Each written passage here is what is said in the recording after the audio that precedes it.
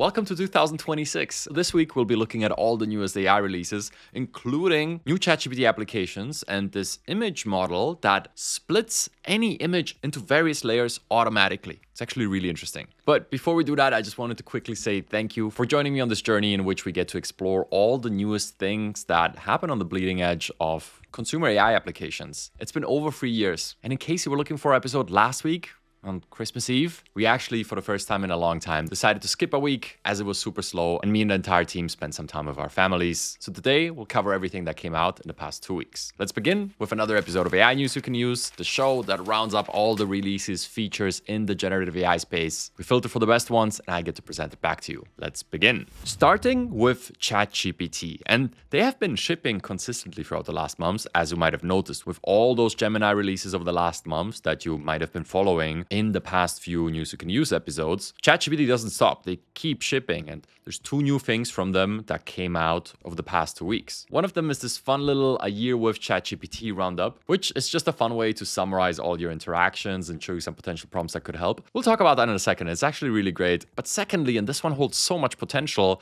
is new ChatGPT apps. They finally started releasing more and more applications, which, if you're not familiar, they're trying to build this sort of app store behind ChatGPT, and they started adding new ones. Plus, I think about 3 weeks ago, they also finally opened the doors for all developers to submit their applications. So really, in the upcoming months, you can expect a whole lot more apps like the few that I'm going to show you right now to be integrated right into ChatGPT. And the way this works in practice is, if you look at the interface, you can go down here to settings, and then under apps, you can see all the various apps that are available. Here in the top right, I could say add more, and you can see an app store-like interface with a bunch of new ones available here. You can filter, and there you go. That's about 10 times more apps than we had like a month ago. I'm going to show you some concrete examples, but the bottom line is this. None of these are going to be a complete game changer for you, but nevertheless, you might want to try out and explore the ones that align with apps you're already using. If you're an Airtable user or a Notion user, well, just go in here and click it and connect your account. It can be useful. What it basically does is it allows for ChatGPT to access data and sometimes even tools from some of these applications. I showed you Photoshop a few weeks back where you can literally edit images and use Photoshop tools inside of the ChatGPT interface. They really went far to integrate some of these things. But at the end of the day, it's just going to be step 1 and 2. Then you're going to be finishing in Photoshop, which you can do by clicking a simple button in that. In the case of some other applications, like for example, Spotify, it's actually quite simple. They allow ChatGPT to use certain functionality that usually is only accessible in Spotify, like playlist creation. So very simply, I could be working on a project. Let's say I'm writing a New Year's message to my teammates about our plans in 2025. Obviously, this lacks a lot of context, but if I do something like this, I could go down here, enable the Spotify app, and just say, create a playlist to go along with the message. And this will use Spotify's service that creates playlists to do exactly that inside of my account. And it's actually really good. I mean, I barely finished speaking, and here I have a playlist already. A 2025 kickoff momentum mix. I guess it should be 26, but that's fine. The point here is this. This works well because Spotify's playlist creation functionality works well. Now I can access it in here. Now, I have yet to discover one of these that is a complete game changer or something that I would strongly recommend you try out immediately. All of these are fine, but in the example of Spotify, creating playlists wasn't something I was struggling with or something that felt cumbersome. I guess it's just now in here. I think these apps really start making sense in the next phase of where ChatGPT is heading, which is more like this universal assistant that has access to your apps and that you talk to. Something like Siri or Alexa, powered by an LLM with all of these apps in there. Does that make sense? Right now, we're in this in-between stage with more and more of these being added, but I do have to say this implementation of the apps is a way better one than what we saw with plugins. Was it like 2.5 years ago? It was almost an identical concept. If you don't remember plugins, it was basically apps, but you had to kind of select the plugin that you want to use, and it never brought the interface or the functionality into here. It sort of just linked out and did stuff on the website. This is way better because it actually brings the app into ChatGPT. And again, I just recommend opening this up and seeing if there's some apps apps that you're already using. If that's the case, just enable them and see what they can do for you right inside of chat. All right, so that's apps. And then there's one more thing, which is your year with ChatGPT. If you have not tried this yet, I strongly recommend it. It's so fun. It's similar to Spotify Wrapped, if you're familiar with that. You know, the images of how many hours of music people listen to and what their favorite albums are that everybody's sharing across social media. And when I did this, I found that it was surprisingly accurate, which made me think that, hey, yeah, like ChatGPT really does know me and OpenAI has all of this data on me. That is accurate. 3 big themes of 2025. Building systems, teaching through creation, from projects to platforms. All of this is right. Those are the big themes. And here you can see my chat stats. Top 3% messages sent. Not bad considering I'm using all big platforms. It's like 18 messages per day just in chat. I should get a life working on it. And I wanted to share some of these follow-up prompts. They do really represent the channel and my usage well. Look at this one. Okay, what now? This is one of the most powerful prompts. If you don't know what to do next, you could just say, okay, what now? And it suggests what it could do next. I really love this one. Also make it simpler. I'm surprised it doesn't say make that into concise bullet points. I use that one all the time too, because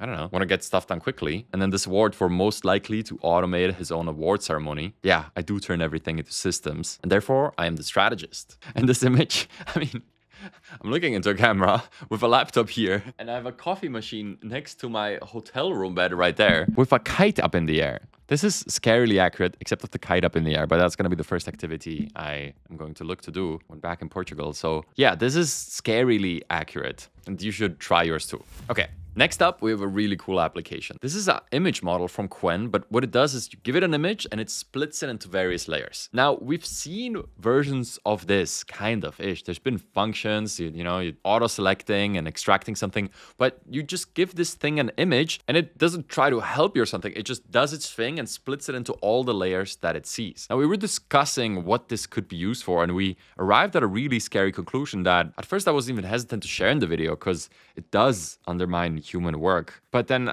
look, at the end of the day, I don't think there's any way to stop progress. And the spirit of this show is showing you these things so you can get ahead of the curve, so you can find your own AI advantage. So I definitely want to, and we'll keep sharing things like this. We talked about this being really good to dissect graphic design that already exists. Magazine covers, YouTube thumbnails, posters, whatever it might be. You can just throw them into a model like this that splits it into all the layers, much like musicians would do with splitting out stems from a song, right? Where they maybe just want the bass or maybe they just want the vocals. You can do the same thing here. And I'm going to give this a quick shot. I'm just going to go ahead and try this on a movie poster, Star Wars Rogue One in this situation. And let's see what we get. A few moments later. Okay, so this is what it did.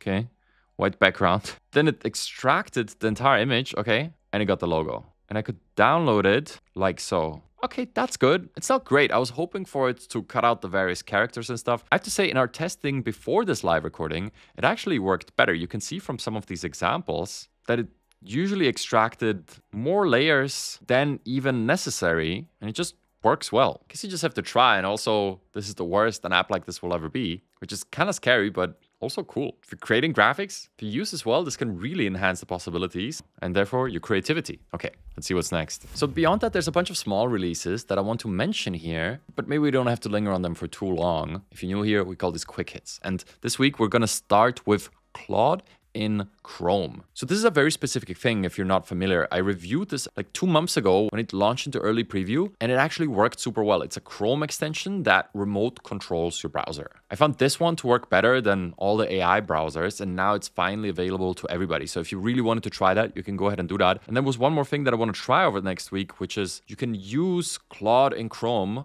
from within Claude Code. Claude Code is their coding agent that is extremely popular amongst developers. Now it can remote control your browser through this little extension. If this works well, it might be worth a standalone video soon. Let's see, if you're a Claude Code user, go give that a shot. If you're not, you can finally go and try the Claude Chrome extension on all paid plans. Beyond that, a friend of mine was just telling me about this very specific app that works really well. And this is not sponsored. I just wanted to feature it because he was really excited about the opportunities with it. And in my mind, I was like, oh, yeah, but you could probably do this with something like Nano Banana with some smart prompting. But then I looked deeper into it, and these specialty apps, they do give you better tooling and allow you to work quicker. So this one is for staging. So for real estate agents, you can do very specific things quickly, like enhancing the water in the pool, changing the weather. Now, yes, you can prompt for these things with the right models, but I think it's worth pointing out that if you have a specific use case like this, there's probably an app out there that does this better than what you could achieve while quickly doing something with Nano Banana. Plus, it's so much easier too.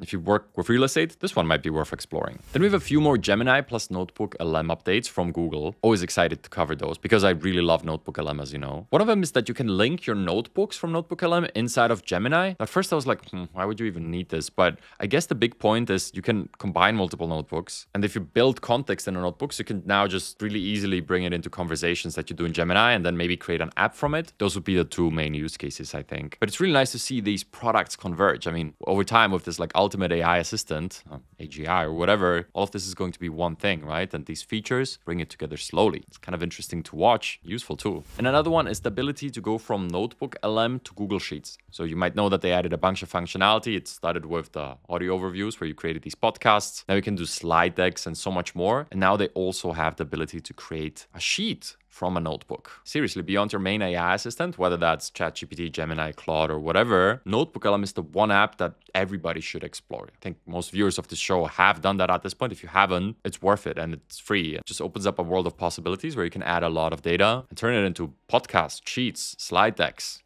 really easily. And that's pretty much everything we have for this week. I hope you found something that was interesting or inspirative to you. We're going to continue doing the show throughout the year. Looking forward to way more releases. So you have a lot more videos like this to look forward to. My name is Igor Pogani, and I hope you have a wonderful start into the new year.